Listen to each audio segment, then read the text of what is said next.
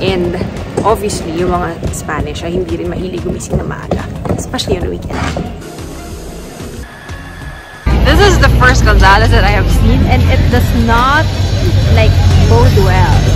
What is that? What does that mean? And there's a long line going in. We're gonna try the churros dahil ito yung ni-recommend nila. Ang haba ng pila, guys. So, tikman natin. Try it first. Yung chocolate. How's it? Good.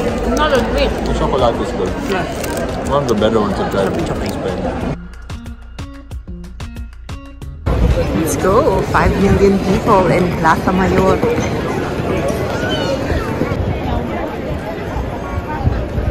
I'm at the pot.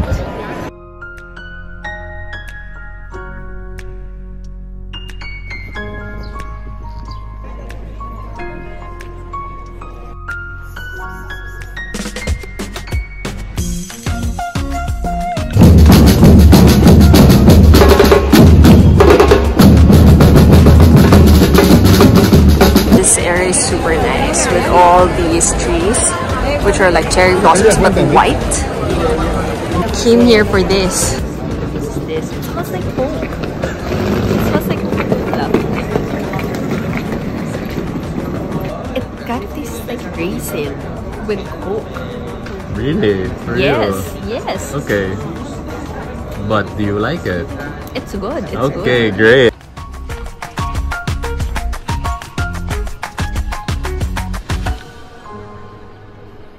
I'll find someone here.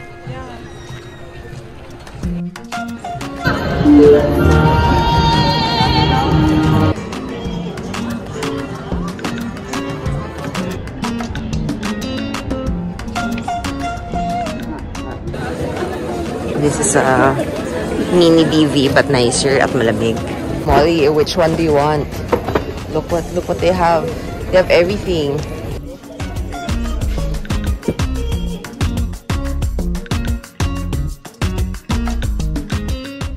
This bag is super cute. It's made of cork. Mabubudol tayo today again. Good morning!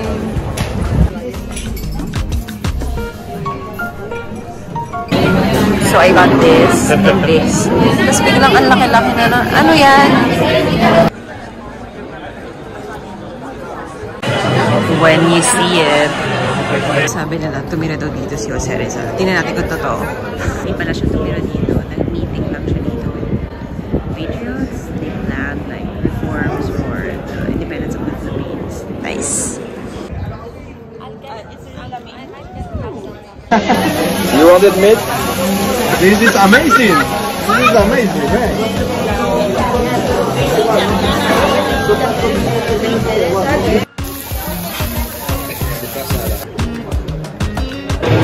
So I was just told that this used to be like a porn theater, but now it's a bar. So look at that. It's actually pretty nice. It's cool.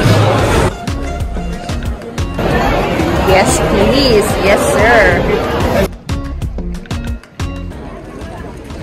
Off to catch the sunset. It's my first day that I'm like super alone in Spain. At tayo ay pupunta ngayon sa ating meeting point because I booked a tour.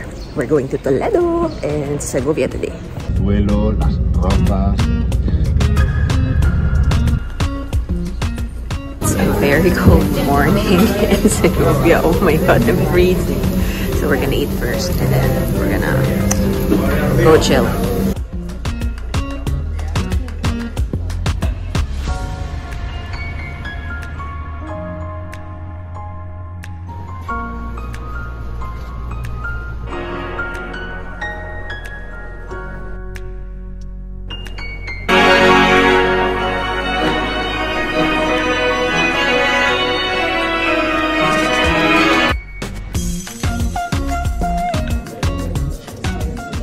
He said like each quarter has like a specific na rule, and this one is bawal pumasok ang mga magandang babae kasi makaka-distract daw.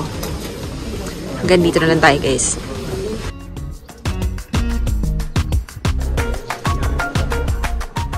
They said this is the parang average size ng arbors in 1500s or 1600s. I forget which one. Anyway, like, this is tiny. Probably like up to my shoulders. This is so small.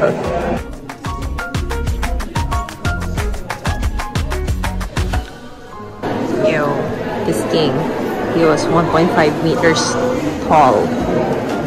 Okay, we take a peek what's in here. Oh, it's a chapel. Ooh.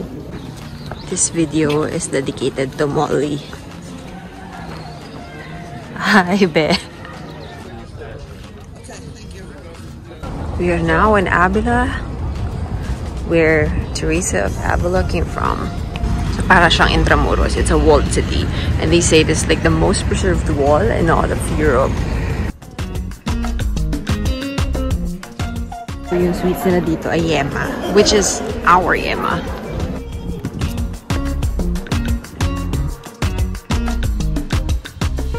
We can't choose, so we're probably gonna have to like get a few of them. We're just gonna have to like take everything. Salmon.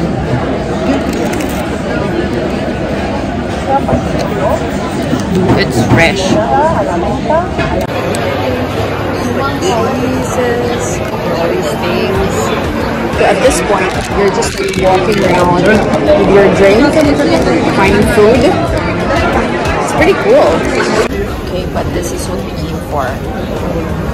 We got the hamon iberico, and we are gonna people watch. Like literal. Look at that, like carefully slicing the hamon. I'll actually eat it freshly. It's good.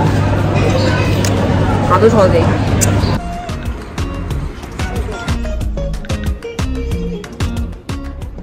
Today is our last day in Madrid, so I think I'm going to the museum. We are about to go inside Museo del Prado, pero bawal pala yung picture and video sa loob, so iwan ko na kayo dito guys. Bye!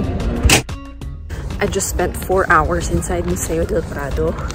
Unfortunately, hindi pwede mag-picture at mag-take ng videos inside, so they're all just etched in my memory. There's Picasso, Goya, Titian, Rembrandt.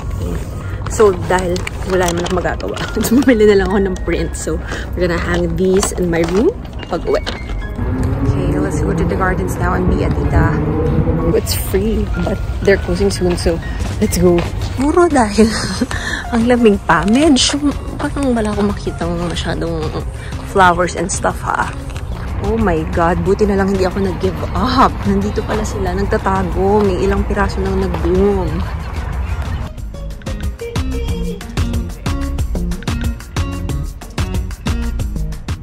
Pagod na mini. So, dito muna tayo sa park at kakain ng Filipinos.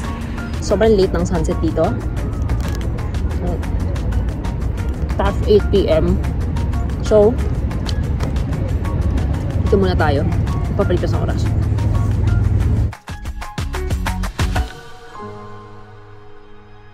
Like a line, okay?